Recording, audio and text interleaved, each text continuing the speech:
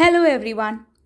ഇന്ന് നമ്മൾ ആദ്യത്തെ മാത്സ് ക്ലാസ് +1 വിക്ടേഴ്സിൽ നടന്ന ക്ലാസ്സിന്റെ ഒരു സമ്മറി ആണ് നോക്കാൻ പോകുന്നത്. എന്തൊക്കെയാണ് ആ ക്ലാസ്സിൽ ഡിസ്കസ് ചെയ്തത്, അതുപോലെ തന്നെ അതിന്റെ നോട്ട്സ് അതൊക്കെയാണ് നമ്മൾ ഇന്ന് നോക്കാൻ പോകുന്നത്.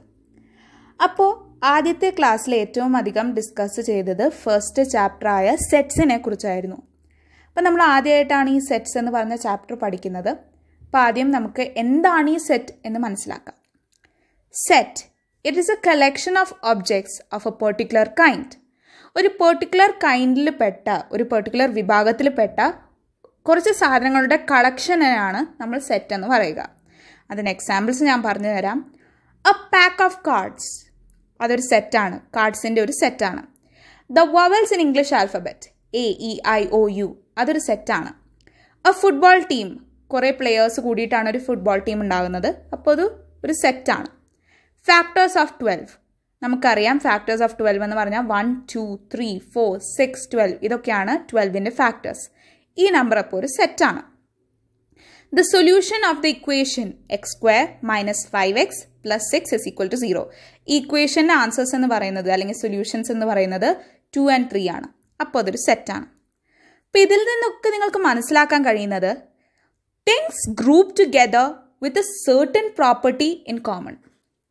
ഏതൊരു സാധനവും ഒരു കോമൺ പ്രോപ്പർട്ടി യൂസ് ചെയ്തിട്ടാണ് നമ്മൾ ഗ്രൂപ്പ് ചെയ്യുന്നതെങ്കിൽ അതിനെല്ലാം നമുക്ക് സെറ്റ് എന്ന് വിളിക്കാൻ കഴിയും. പക്ഷേ അവിടെ വേറൊരു പ്രോപ്പർട്ടി കൂടി നമ്മൾ നോക്കണം. Well defined collection of objects ആയിരിക്കണം അത്. നമ്മളുടെ ക്ലാസ്സിൽ തന്നെ സാറ് നമുക്കൊരു എക്സാമ്പിൾ പറഞ്ഞു തന്നു. A set of great numbers, greatest numbers എന്ന് പറയുമ്പോൾ നമുക്കതിനൊരു വെൽ ഡെഫിനിഷൻ ഇല്ല. കാരണം ഓരോ സിറ്റുവേഷനിലും ഗ്രേറ്റസ്റ്റ് നമ്പേഴ്സ് ഡിഫറെൻ്റ് ആണ്. ചിലപ്പോൾ 100 ആയിരിക്കാം, 1000 ആയിരിക്കാം, 10000 ആയിരിക്കാം, 1,00,000 ആയിരിക്കാം. അപ്പോൾ നമുക്ക് ഗ്രേറ്റസ്റ്റ് നമ്പേഴ്സിന് ഒരു ഡെഫിനിഷൻ ഇല്ല. അത് അപ്പോൾ ഒരു സെറ്റ് ആവില്ല. വെൽ ഡിഫൈൻഡ് ആയിരിക്കണം നമ്മുടെ ഏതൊരു സെറ്റായാലും. ഒരു പാക്ക് ഓഫ് കാർഡ്സ് എന്ന് പറഞ്ഞാൽ 52 കാർഡാണ്. അപ്പോൾ നമുക്കതറിയാം വെൽ ഡിഫൈൻഡ് ആണ്. വവൽസ് എന്ന് പറയുമ്പോൾ ഈ 5 വവൽസേ ഉള്ളൂ ഇംഗ്ലീഷ് ആൽഫബറ്റിൽ, അത് വെൽ ഡിഫൈൻഡ് ആണ്. അപ്പോൾ ഇങ്ങനെ നമ്മൾ പറയുമ്പോഴായിരിക്കും ഒരു സെറ്റ് നമുക്ക് കിട്ടുന്നത്. Well defined collection of objects, അത് ഒരു കോമൺ പ്രോപ്പർട്ടി ഷെയർ ചെയ്യുന്നതായിരിക്കും ഒരു സെറ്റ് എന്ന് പറയുന്നത്. നമ്മൾ ഏറ്റവും അധികം മാത്തമാറ്റിക്സിൽ യൂസ് ചെയ്യുന്ന സെറ്റാണ് ഇനി നമ്മൾ ഡിസ്കസ് ചെയ്യാൻ പോകുന്നത്. ആദ്യത്തെ the set of all natural numbers. Natural numbers എന്ന് പറയുമ്പോൾ നമ്മൾ കൗണ്ടിങ്ങിന് യൂസ് ചെയ്യുന്ന നമ്പേഴ്സാണ്. 1, 2, 3, 4 എക്സെട്ര അങ്ങനെ നീണ്ടു പോകുന്നു. അപ്പോൾ അതെല്ലാമാണ് natural numbers. The set of all integers, negative numbers, positive numbers +0, ഇതാണ് integers.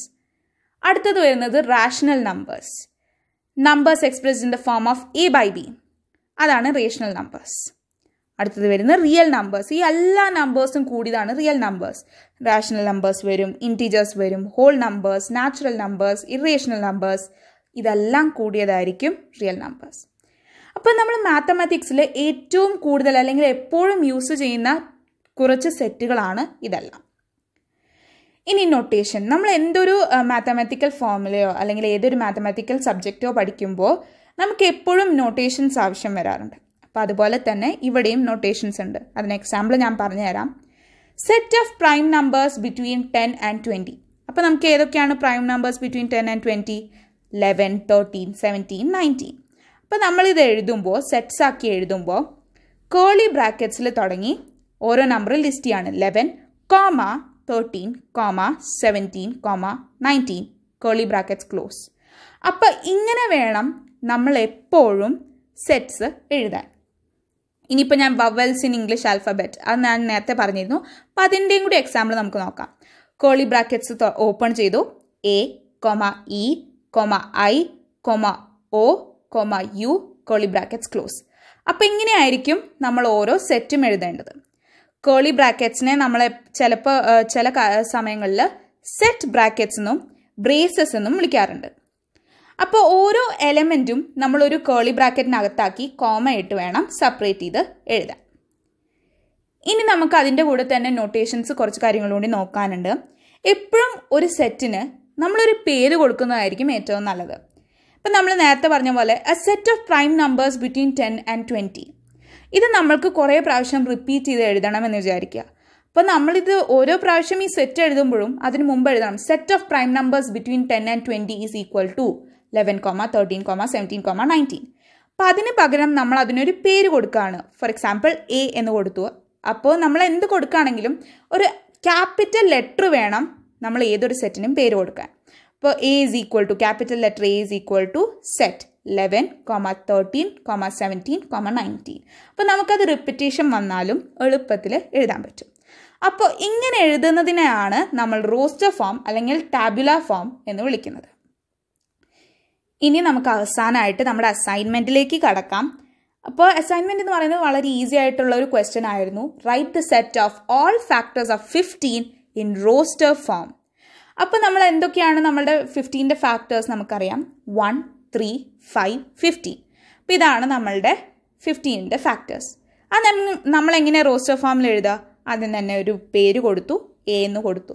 A is equal to set Keli brackets തുടങ്ങി 1, 3, 5, 15 കേളി ബ്രാക്കറ്റ്സ് ക്ലോസ്. അപ്പോൾ ഇങ്ങനെയായിരിക്കണം നമ്മൾ റോസ്റ്റർ ഫോമിൽ 15ൻ്റെ ഫാക്ടേഴ്സ് എഴുതുന്നത്. അപ്പോൾ എല്ലാവർക്കും ഞാൻ ഈ പറഞ്ഞ ക്ലാസ്സസും നോട്ട്സും മനസ്സിലായി എന്ന് വിചാരിക്കുന്നു. അപ്പോൾ ഇനിയും ഞാൻ നോട്ട്സ് പോസ്റ്റ് ചെയ്യുന്നതായിരിക്കും. അപ്പോൾ നോട്ട്സ് വേണമെങ്കിൽ എന്തായാലും എൻ്റെ ചാനൽ സബ്സ്ക്രൈബ് ചെയ്യുക. So see you all in my next video. Bye bye.